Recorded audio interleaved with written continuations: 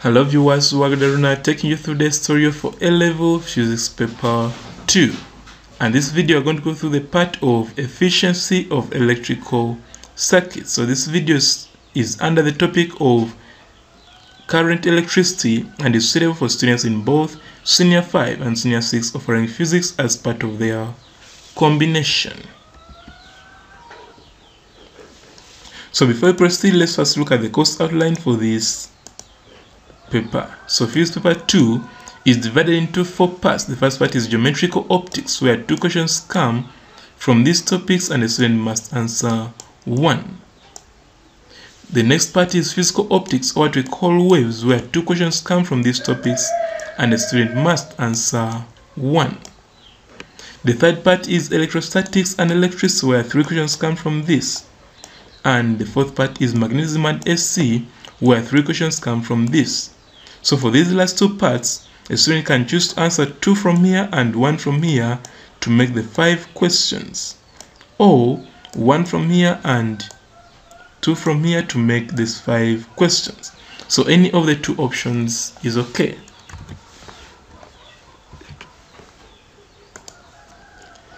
So we have already dealt with the calculations for part 1, part 2, part 3, part 4, part 5, and now we are going to part 6, which is efficiency of a circuit or an electrical circuit.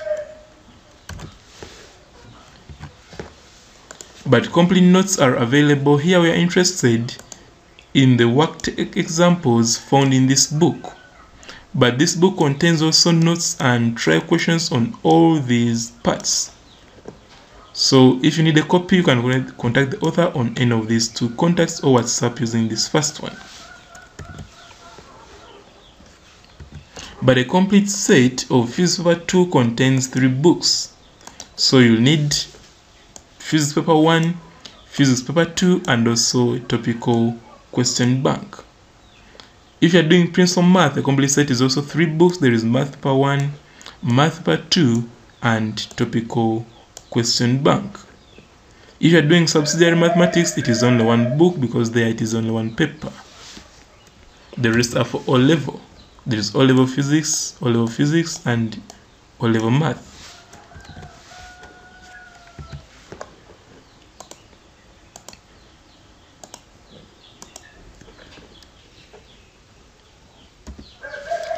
So we shall start our topic of efficiency of a circuit.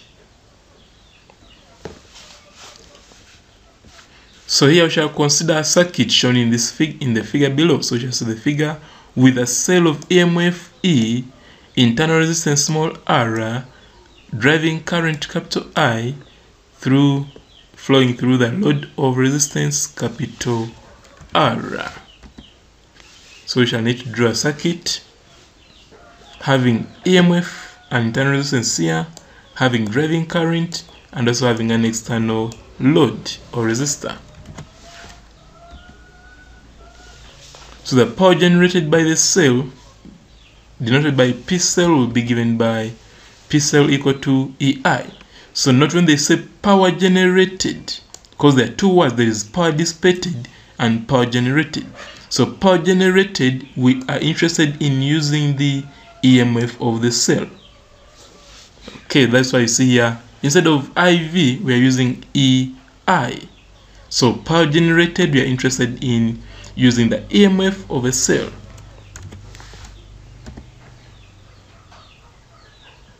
So power developed in the circuit is equal to the power delivered to the load. So those 2 words are different: power generated and power delivered to the load. So power delivered to the load, or power developed in the circuit, is I squared R. So here we bring in the element of the external resistor. This was power generated by the cell, and this is power delivered to the load. So those 2 words are different, and they have different formulae, and even the answers will be different. So to obtain the efficiency of the circuit, input power is equal to the power generated by the cell, whereas output power is equal to power delivered to the load. Therefore, efficiency will be power output over power input times 100%. So you already saw that power input is this and power output is this. So substitute, and when I substitute, I'll come up with, so this one will give me this, because this one I cancels to remain with IR over E. Okay, but IR is equal to PD across the load. PD across the load, because the load has a resistance R. Therefore, in summary, we shall say that efficiency of a circuit is equal to PD across the load over E.M.F of the cell multiplied by 100%. So this will be the formula for getting efficiency of a circuit. So the difference between the input power to the output power to the output is equal to the power wasted as heat in the cell. Therefore, power wasted in the cell is got by subtraction. So you have seen three terms. There is power generated by the cell, then power delivered to the load, and power wasted.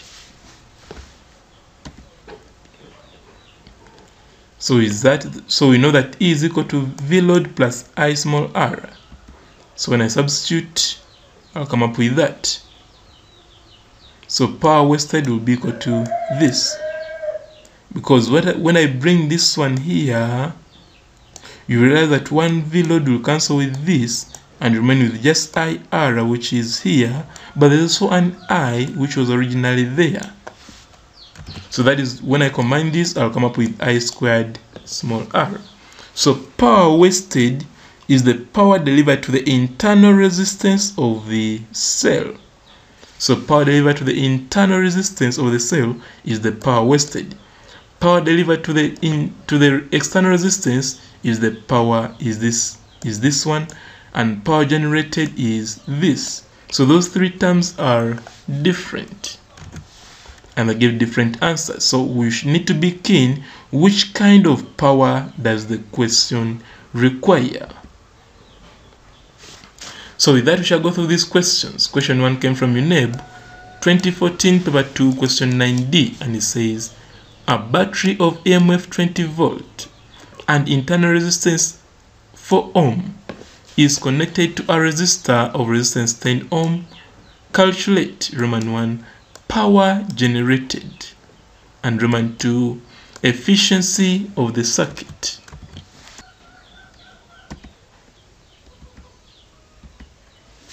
So for you to get power generated, remember power generated is EI. Therefore, we know the EMF, but we don't know the current. So we shall first use this formula to get the current. So here I is the only unknown. When I make it the subject, I'll come up with this. So now that I know the current, I can get the power generated, and to be that. Then Roman 2, the efficiency of the circuit. So the good thing, I know the EMF, but I don't know yet the PD across this resistor. But since I have got the current and I know the external resistor, I can easily get that PD. So the efficiency is equal to PD across the load over EMF of the cell. Therefore, PD will be IR over E. So substitute for I, substitute for R, and substitute for E to give you this as the efficiency they wanted. Then question 2 came from UNEB 2002 paper 2 question 8D. It says a battery of EMF this and internal resistance this is connected to a resistor of resistance this. Calculate Roman 1 power generated, Roman 2 efficiency. So the same procedure as we have done question 1.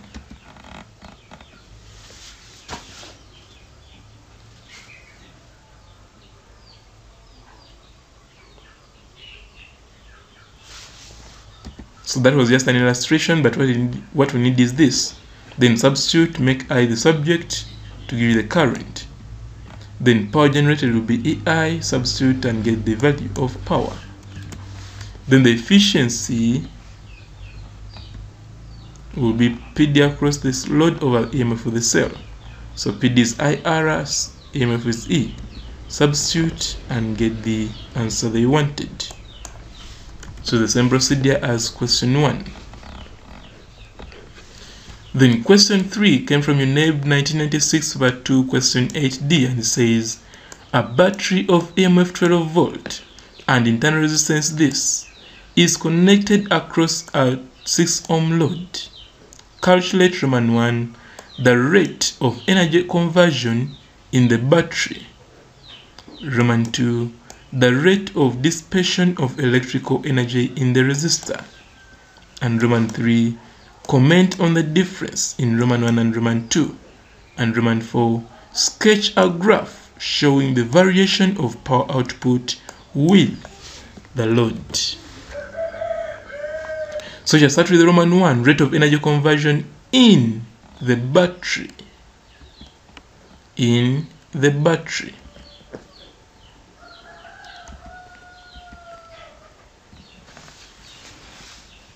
So we can choose to sketch.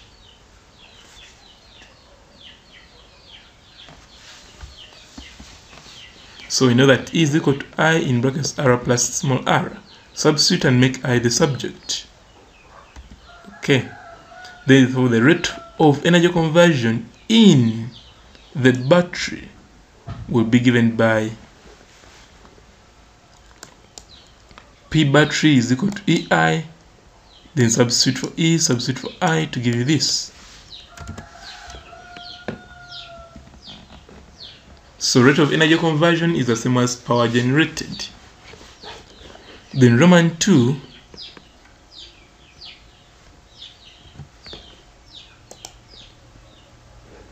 the rate of dissipation of electrical energy in the resistor. So power dissipated or power delivered to the load, they mean the same thing.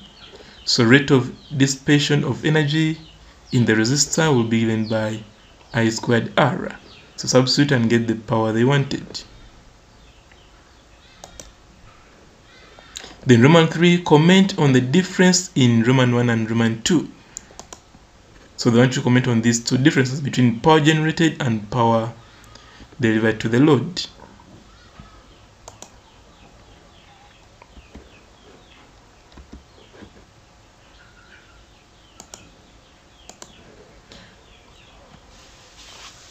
So Shakama said that the power generated is bigger than the power dissipated in the resistor.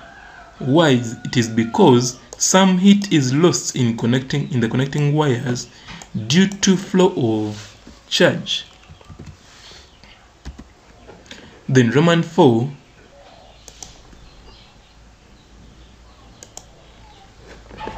it says that sketch a graph showing the variation of power output with the load. So in the notes you will have covered something called maximum power and when it occurs in a circuit. But here we're not interested in the notes, we're interested in the calculations. So we shall sketch, but if you need to know where this sketch comes from, you need to buy the book and go through those notes. So maximum power occurs when R is equal to small r. It occurs when the external resistor, the value of the external resistor is equal to the value of the internal resistor. That's why you see here load resistance, and here it has a value small r, and when it has a value small r, it is at the peak. So basically that is the shape, but you can read more in the book I told you to buy.